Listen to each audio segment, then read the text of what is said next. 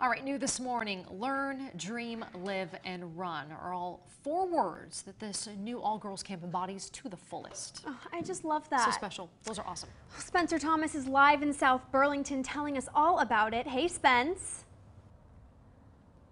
Hey, good morning, everyone. Yes, that's right. So we're live here in South Burlington. We're talking all about that new girls camp coming to Vermont today, starting today, throughout the rest of the week. That is Camp Girls on the Run. We're here with a very special coach. This is Amelia. So Amelia, you have a great story. Yes. And you started with Girls on the Run when you were in 5th grade, right?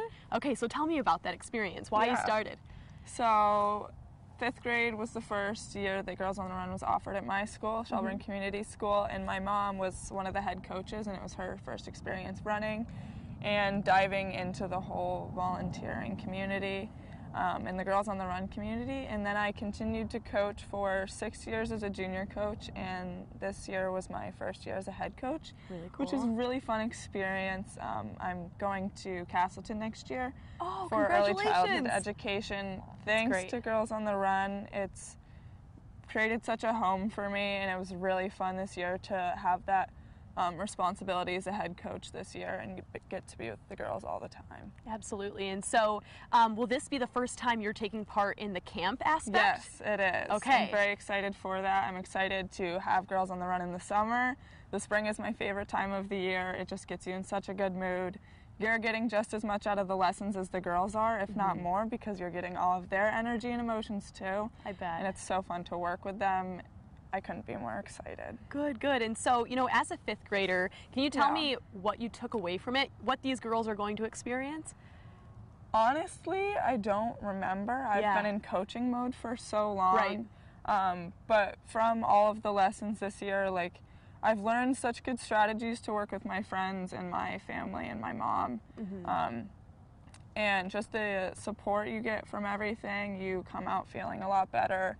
And you've got your head on your shoulders a little bit better than you did in the beginning, and you just have a strong sense of self by the end of it.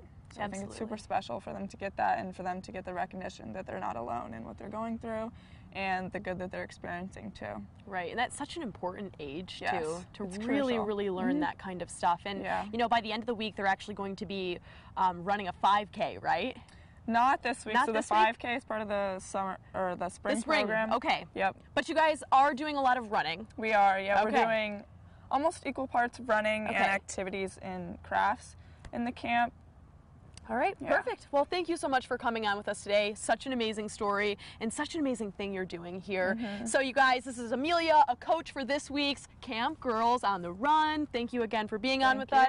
We're going to be here live on the Morning Brew all morning, so you guys are going to have to stay with us out there. So for now, live here in South Burlington, Spencer Thomas, back to you ladies at the studio.